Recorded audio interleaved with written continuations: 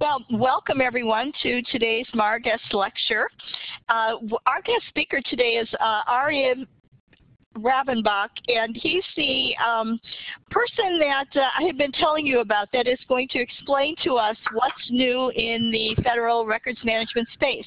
So Arian works in the office of the Chief Records Officer, and we're so pleased that finally NARA does have a Chief Records Officer, so that's quite an accomplishment for the records management field. Arian works in the National Archives and Records Administration out of College Park.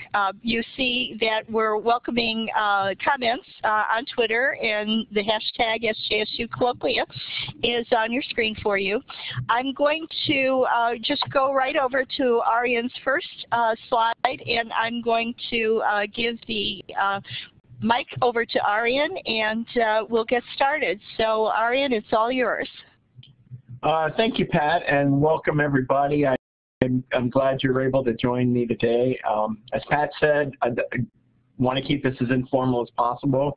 So if you have questions, just put them in the chat or raise your hand and speak up, and we'll be happy to take them as we go along.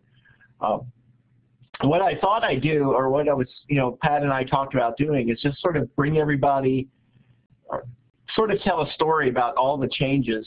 I've been at NARA for 15 years. I started at NARA in October of 2000, and the amount, in that time period, there's certainly been a lot of change. I would say that if I were to divide my job doing records management for the federal government and doing the policy work that I do now into segments that were all equal, the first 12 years were kind of pretty much, it seemed like I was busy, but then and as you'll see in the slide deck, in 2011, the White House put out a memorandum on managing government records, making some changes for the way federal agencies manage their records to reflect modern technologies, to reflect the rise of electronic records, electronic record keeping, things like that. That memo came out in November 2011, right around Thanksgiving. To implement memorandum in the federal government, for those who aren't federal workers or those who don't know, you have to issue a directive that says, okay, here's the memorandum from the White House, and now here's the directive. So the directive, the Managing Government Records Directive, came out in August 2012. So since then, it's been a real sprint to meet all the deadlines in the directive, and we'll talk about those in the presentation. So that's where we've been. The directive really marked that significant turning point for federal records management. It really gave the National Archives a lot of attention and a lot of focus on records management, which, as we know, and as headlines in the paper are, sometimes they're good things and sometimes they're bad things, and you don't necessarily want all the attention and everybody getting involved. But my joke is that my dad still thinks I'm a lawyer for some reason when I try to explain what I do, that I write policy for the government. And at least now we're having more of a conversation where he starts to get it, because every day there's a records management story in the news. And it doesn't necessarily have to be prominent officials. When I taught workshops, I used to say, you can just pick up the Washington Post every morning and there is a records management story there somewhere. So that's just sort of by general introduction. Here's the timeline of all the major pieces of guidance that we've promulgated through our electronic records management policy shop. Just briefly, I'm on the records management policy team. There's 5 of us around the country. We are a distributed team, so talking into a video camera sitting on top of my computer is something very familiar to me, because I have colleagues in Austin, Texas, and there's one in Ann Arbor, and there's one in Seattle. We've got a few here in the DC area. So that's how we operate. There's 6 of us on the team that write records management policy, and this is sort of our roadmap of all the major things that we delivered and put out over the last few years. And we can talk, I can go into a lot of detail on every single one of these, but let's see what you're interested in, and I'll when I go through the deck, and we'll stop at certain points to have to go into a deeper dive. But as you can see, the kickoff was the Presidential Memorandum in 2011. The directive is what we wrote to implement the goals of the memorandum, which was, again, to modernize The presidential memo is really explicit about modernizing records management for the 21st century, sort of the White House commitment that, yes, agencies are using computers, people are using modern technologies, and we have to get out of a world where every record schedule, or agencies had record schedules that were written, frankly, in the 1950s and 60s, and before computers, and talked about paper and things like that. One of the major things, the major pieces of guidance that we put out was in August of 2013 when we issued our Capstone Bulletin. Capstone's our new approach to managing email. One of the problems with email, again, going back to this 1940s, 50s models of records management, a lot of the current guidance, even this 2010 guidance, was print and file email. Nobody prints and files email. And that's sort of we had to get out of a mold where we were relying on people to do things, to print and file email in record-keeping systems. People that have had records management systems installed may not click and drag email. So Capstone was sort of our recognition of this problem, and builds on the idea or the concept that most federal agencies, through their general counsel shops, have purchased vaults where all their email is captured just for e-discovery purposes. Now, those aren't record-keeping systems, and anybody who isn't familiar with the field understands sort of the distinction between a brute force capture of every single email message that goes across, that comes out or goes across a network.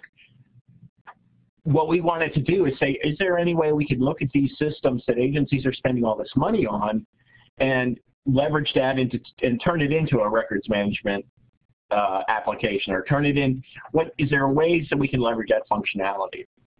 And the Capstone Bulletin does that. It says basically for the top level of the agencies, we're going to just declare all of those records permanent. So if you're the head of an agency, if you're the senior director, your email is likely to have permanent records in it, and we want to make sure all of those are captured, all of them are declared permanently. The Capstone Bulletin does have exceptions for personal email, for non-record material, but the key point with the Capstone Bulletin was it said, you've got all these email, it's now going to be permanent, we're going to capture it, and then we're going to manage it.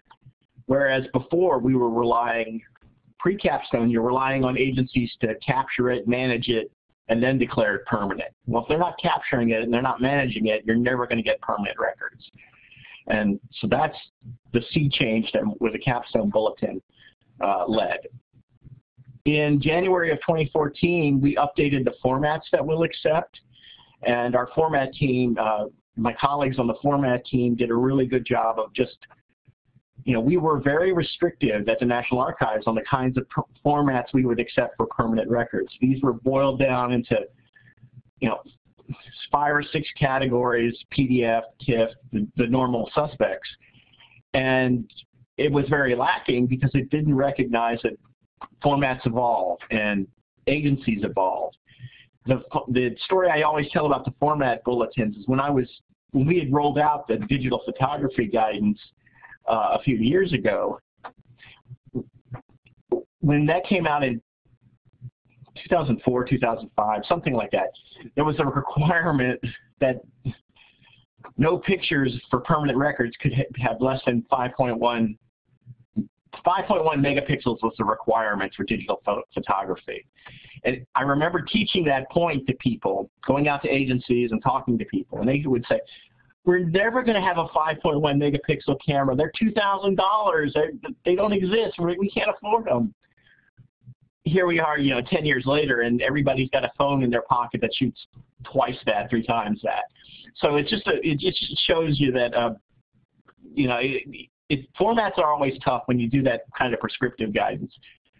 The idea by resetting the formats is we have more interactive tables and a better approach to managing that, and being able to handle the evolution of technology. So as technology evolves and moves forward, we're now more responsive to that. So that was what the format bulletin was. Last summer, there were a lot of email stories around some federal agencies, the IRS, the VA, EPA a little bit. There was a lot of interest in Congress and the Office of Management and Budget.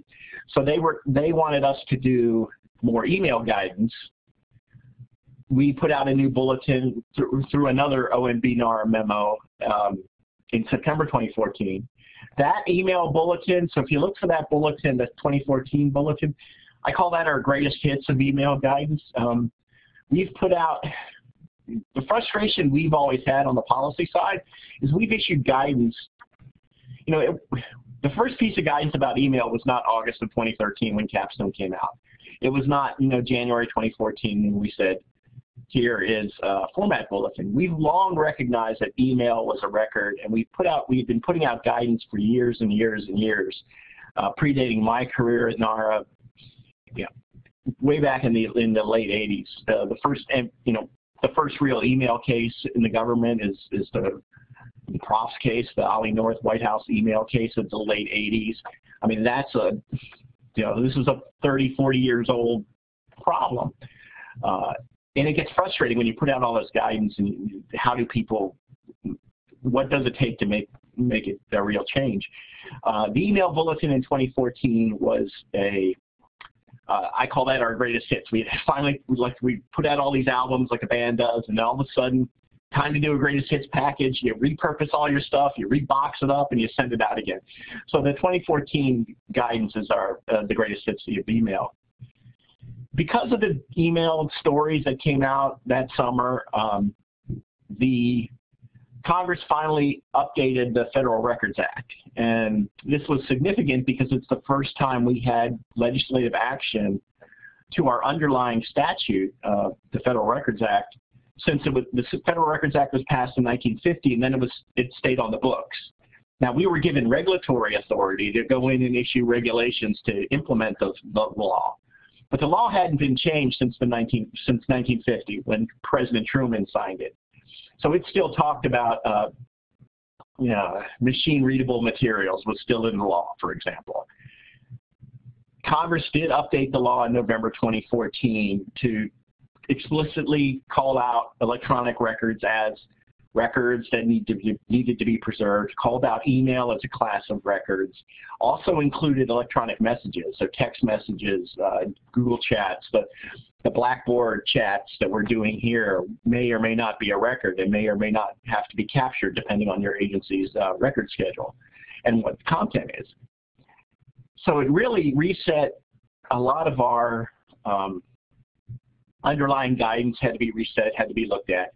And that's the November 2014 updates to the Federal Records Act. So that's the piece that reset the laws, gave us, in a way, I wouldn't call it new authorities, just expanded the authorities we had to do our work and really recognized the preeminence of electronic records in the modern age. Past July, we issued a new bulletin on electronic messages. This one is significant because it gets to the issue of text messages on mobile phones, and are they records? Are they official records that need to be managed and preserved? And that messaging bulletin of July 2015 sort of gets to that. It raises that issue. And just this week, today is Thursday, on Tuesday we rolled out our minimum metadata bulletin. So when you're starting to transfer electronic records to the National Archives, what are the minimum metadata elements that we're looking for those records? Now that's an interesting bulletin because if you study metadata or you're interested in metadata, you know that you can have a serious conversation about schemas and things like that. The problem is most of the people who do records management in the federal government, most people aren't really interested in metadata. They don't know what it is. So it was kind of hard to write a minimum metadata bulletin. If you're really interested, I'd suggest reading the bulletin. It's based on Dublin Core, and it just has a few elements. Now, internal to NARA, we have our own metadata requirements for records that we're going to eventually make available to fit in our catalog and things like that. One of the projects for the coming year is to start aligning the NARA requirements for things like our catalog, our online public access space with the minimum metadata requirements. So those are the big pieces of guidance that we've put out over the last few years. The Managing Government Records Directive is the be-all and end-all of this, the main piece of guidance, and it came out August 24th of 2012. And as I said, that's the piece that reset records management in the federal government. In the directive, it explicitly calls out two goals, two big headline goals, and one of them is to require electronic record keeping to ensure transparency, efficiency, and accountability. Again, recognizing that agencies have converted their paper-based systems to electronic systems. Federal government work is being carried out with electronic systems, electronic records, and we need to manage those. We need to make sure our guidance is appropriate around electronic records. So that's explicitly spelled out as one of the goals. The second goal is to put agencies on notice that they had to demonstrate compliance with records management statutes and regulations, and that speaks to one of the challenges we've always had in records management. And we work with all the agencies. Our appraisal staff would go out and work with a lot of the agencies. The challenge would be, how do we make sure they're following the proper procedures, proper requirements that we've put out. In the agencies, we always heard, well, I've got 2 people doing records management. My agency is hundreds of people. How do I make this work? I don't have any senior support. So the directive requires agencies to have some senior support. And I'll explain that in a little bit. The record keeping piece is divided into 2 milestones that are coming, that we are working towards in a very, these are things we're doing every day. So by 2016, by the end of 2016, December 2016, agencies have to manage permanent and temporary email in accessible electronic form. So all email has to be managed electronically. Well, you might say, well, isn't email by nature electronic? It is. But remember, we had a lot of guidance that was out there for years that said print and file your email. So we want to declare a desk to print and file, just manage them as in electronic formats, delete what you can, and move forward. Get out of the print and file business, because nobody was printing and filing email. And if somebody is printing and filing email, I'd be curious to see how's that working. The other piece is 2019, by the end of 2019, so we've got a few years for that, but it's fast approaching. Agencies must manage all their permanent electronic records in electronic formats. And again, that's not saying all records, it's saying permanent records that National Archives staff and the agencies have appraised as permanent and have been scheduled as permanent. And if they're electronic records, they have to stay in electronic formats. That's extending the print and file, the death of print and file, if you will, to all kinds of records, any kind of record that's a permanent electronic record. Now, to do that, agencies may or may not have to change their systems, change the way they do business, and that kind of gets to the number one question we get around that goal is, do you mean all electronic government, no paper in government? Well, I don't think, we're not proposing that, but I think part of the thinking agencies have to go through is, if we're going to do this for our permanent electronic records, maybe we need to do this for all the records, and that's how we hope that'll play out. So there's it builds obviously off the email goal and get to the place where we're just dealing with electronic records instead of a variety of formats. The other thing I talked about was the compliance piece. The second goal of the directive is explicit instructions to agencies on demonstrating compliance with records management statutes and regulations. And the way they do that, they have a senior agency official. So we told agencies to establish a person in your agency, I call them a senior agency official, and put records management in their portfolio. So they're responsible for carrying out records management. There's also some pieces around accountability and training. Accountability for records officers. Each agency has a designated records officer that works with us on these record scheduling issues, the transfer issues, implements our guidance in an agency. We wanted them to be properly trained and properly identified. And we also told agencies to develop appropriate training for all staff. I'm a federal employee. I have to take online courses every year. I have to do 2 hours on computer security. I have to do an hour on facility security. There are things I have to do.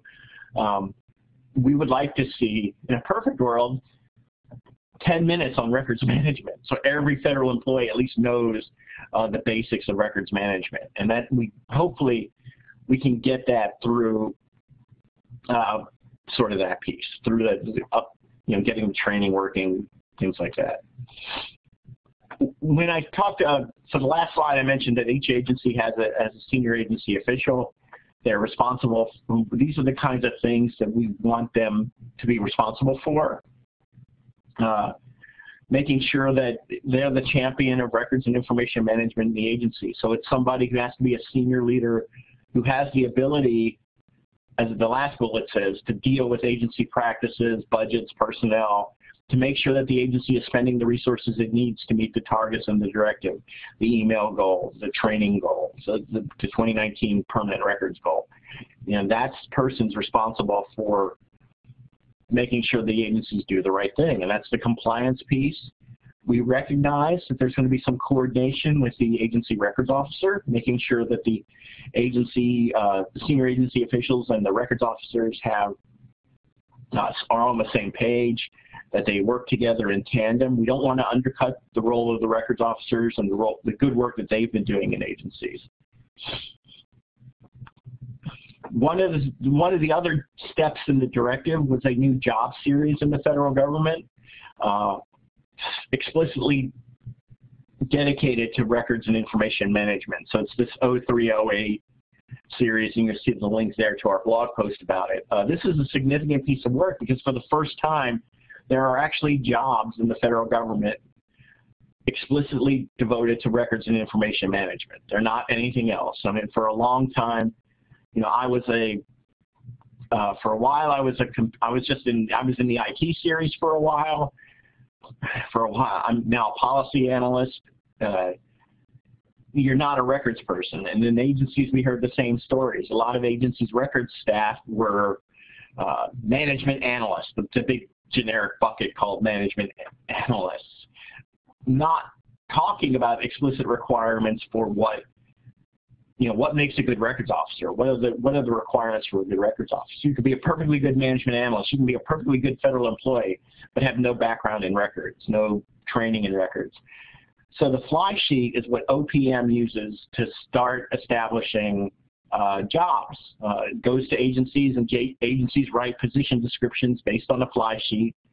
That fly sheet came out in March of this year, and for the first time established what sort of the baseline of what records, that position in the federal government, records and information managers. And we hope that's a way to help us implement, again, these goals in the directive. I mean, the directive puts these targets out there, and we want to build in some support for getting that work done, making sure that we have success. So the one thing, and we were talking a little bit about jobs at the beginning, and that's the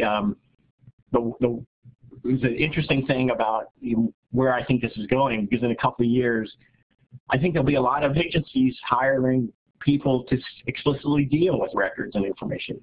That in this job series, we've seen it start. Some agencies, there are some jobs in USA Jobs right now that are this 0308 series. So we've seen some movement in that direction, and I hope there's a lot more, especially for students, for people getting involved in the profession. Other things that I'd be remiss if I didn't talk about.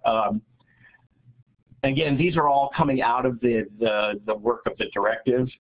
The automated technologies, one of the challenges, or one of the requirements in the directive is that we start investigating automated technologies and what we could do to automate a lot of these processes.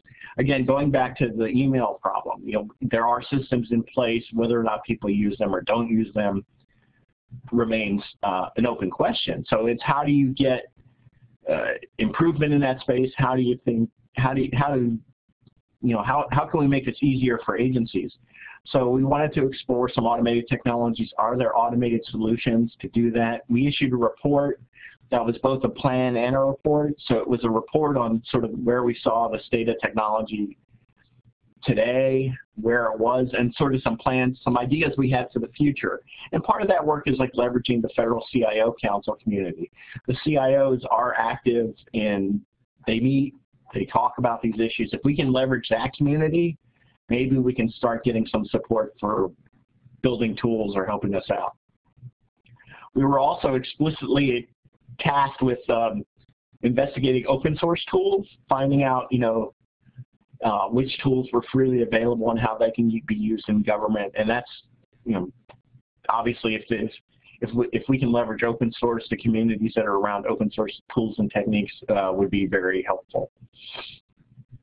I briefly outlined the training requirements. All records officers, those individuals who work directly with us on a daily basis, need to have our Certificate of Records Management training. And we've built out some communities of interest around the federal records space. So if you are a federal employee and you're interested in the work we're doing, you can get an account on OMB Max, which is OMB's wiki platform, and then you can join our Federal Records Officer Network or our Electronic Records Working Group. I think that's what it's called. So those are some communities of interest that have been established on OMB's platform to allow records officers to get together. Because again, one of the things we've always heard is that I'm a records manager for Treasury, and I work in New York City, and I don't know. I don't know if anybody else is dealing with the same kind of problems that I am. So that's a community that was set up to us to enable that. I see the question: are student contractors also able to do that? My understanding is it's open to anybody with a .gov email address. So if you can get on OMB Max with a .gov email address, then you can join the community, because we do want to have a lot of different voices there. So I would say yes. And so the communities of interest, and that's an area we're interested in exploring and doing more with. We don't want to take, we want to support them and let them maybe work together on some things. Our position at the National Archives is we don't want to dictate where they go, but we want to be there for when they have questions or they need the policies analyzed, something like that. So we can help them with that. I think that's my next slide, or that's my last slide. Just our blog. That's where we put all the latest and greatest. You can subscribe to the blog and follow along all the updates in records management, everything you need to know. This should be, if you're interested in federal records management, this should be on your blog shopping list. You can subscribe to email updates, and unlike some blogs, if you subscribe to email updates, you get the whole update in your email. You don't have to click the link and actually read it on the blog. Yes, we also have a YouTube channel. The YouTube channel we use for, we actually stream so every other month we have our bi-monthly Records and Information Discussion Group, or BRIDGE.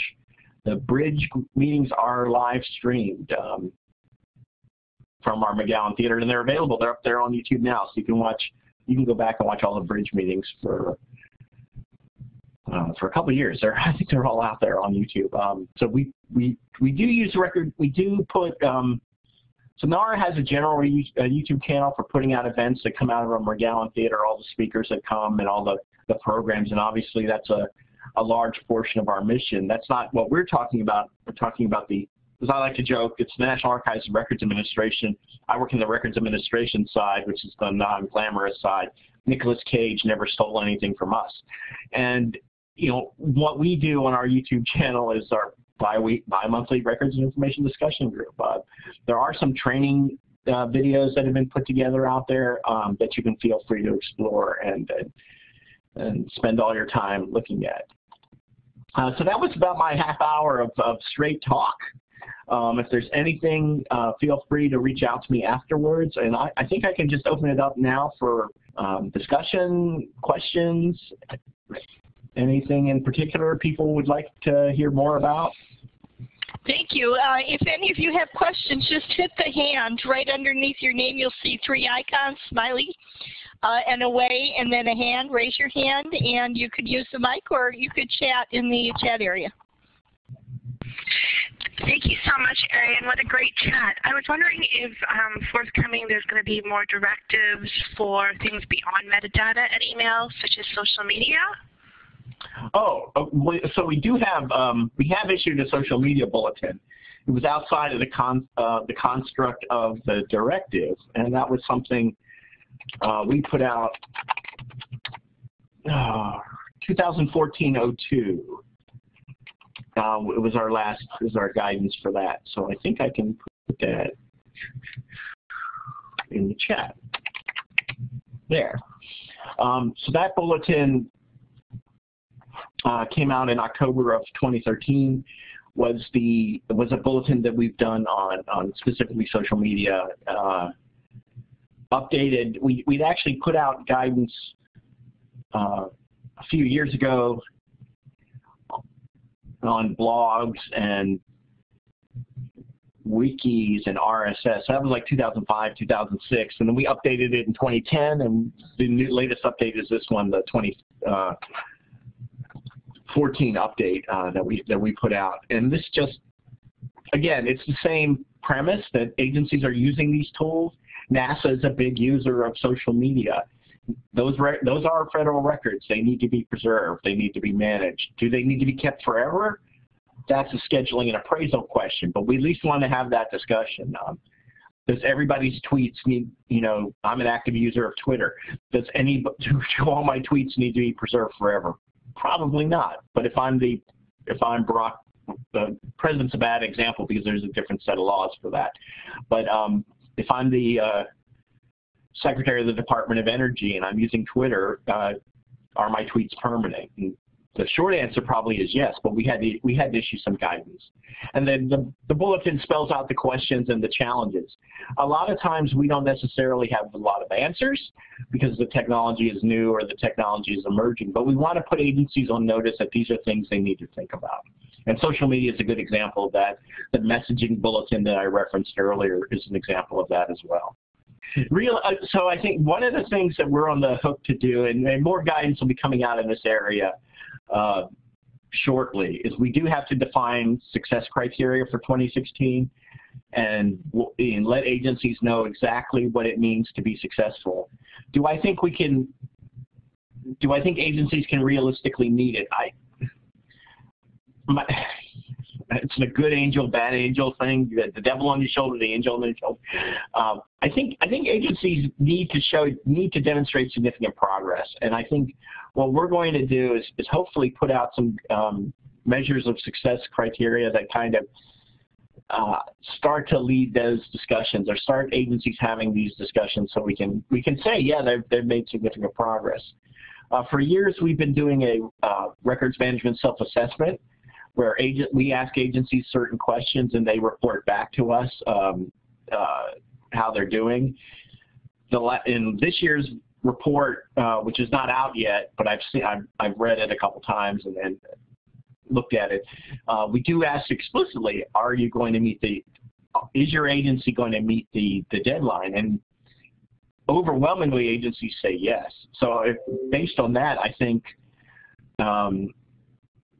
I think that is something, we're committed to helping agencies reach the goal.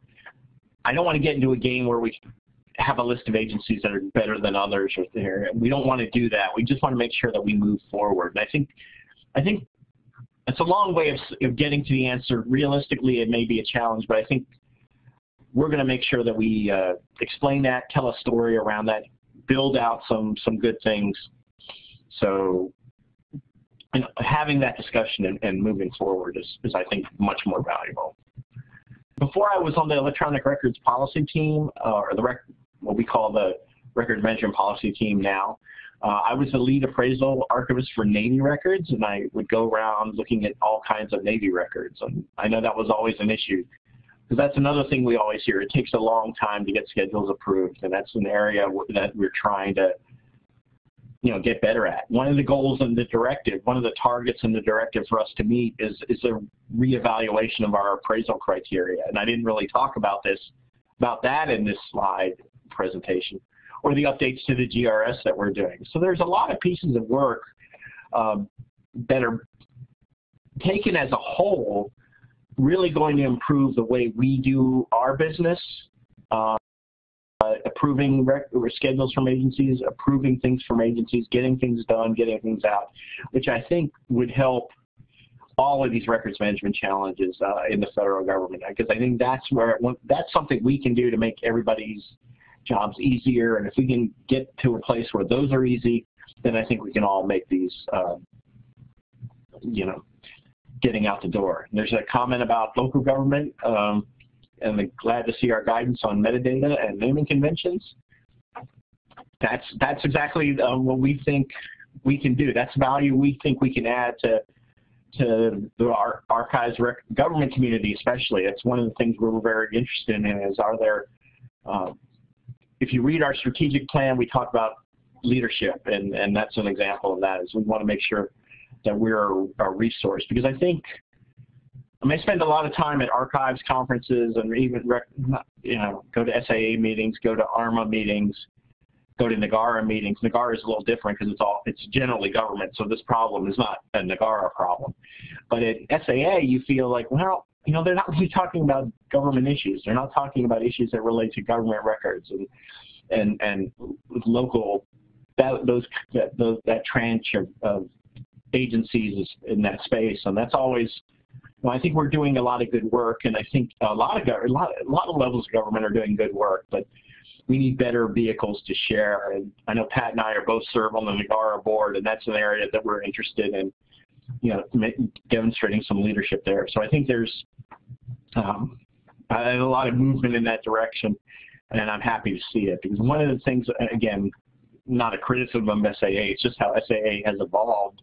It's a very university-centric profession, at least if you look at SAA meetings, and the big players are in the colleges and university section, and that's good, but their challenges are not government challenges.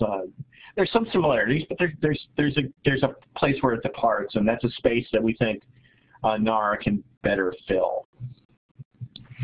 Thank you once again, and just following up on your last comment, were there any influences in your policy directives from, say, globally, other national archives, Australia, UK, Canada, and do you have connections with your colleagues there?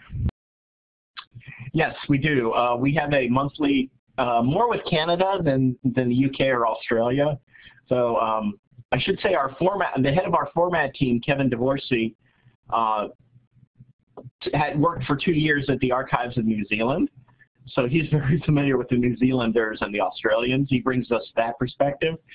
We have a monthly conference call with our Canadian colleagues. We've just started that about a year ago. We've been doing that for about a year, and that's, again, to just recognize that we're dealing with, yes, laws are different. The Library Archives Canada mission is sort of an amalgamation of both the Library of Congress and the National Archives under one roof. So they've got a different scope, but some of these records management concerns are the same, and some of the issues around social media and things like that are the same. So we've kind of identified some people on their policy side. We've had a couple teleconferences. I know, I spent a week in Ottawa in November last year, meeting them and just starting to enable that exchange, and those conversations are very interesting. And we do that once a month to keep it. Sometimes it's just, yeah, here's what we're working on, and they tell us what they're working on, and it's just a 1 hour to exchange that kind of stuff. But it is building out those relationships, because there is some potential there for partnerships and just understanding and getting good policy together. when we do, another plug for the blog is as we do these policies and as we develop these bulletins, we always put out a draft on the blog. So the early versions go on the blog. We take comments. For metadata, if, for instance, we did get comments from Harvard. We got comments from, you could be anonymous on the blog, so some comments came from anonymous people. So I don't know where they are, but they were good comments. So the draft version, we look at all those comments, we take them in, we evaluate them. And that's always, it's good to see that there are people, sometimes you think you're working a vacuum and nobody cares, but so there are people who get involved and make comments on the blog. So as we develop policies, we put drafts on and welcome public participation. Before we go to Baudry, I just wanted to comment that Lisa is one of our instructors, Arian, and she's from Toronto, and we do have a number of students in our program from Canada, which explains her interest in this. So I'm glad I didn't complain about the weather in Ottawa in November. You did well. And now, Baudry, well, I think a hand was up, and I think she's away now, or did you hit your away button by accident? Looks like she said in the chat window that she doesn't have a question. It was just an oops. All right. Anyone else? Thank you very much, Arian, for your presentation. This was so informative, and I know our students have gotten a lot out of it.